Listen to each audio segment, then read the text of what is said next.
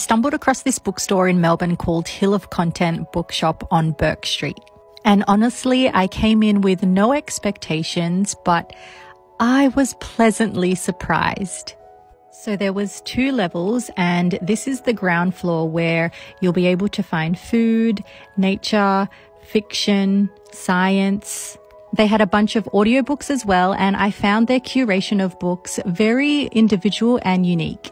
Then I made my way up to the 2nd floor where I found my sections in psychology, poetry. They even had a selection of Asselin's travel coffee table books. Picked up some Carl Jung from the self-development section, which isn't actually the book that I ended up getting. Follow along if you want to see the book that I did get.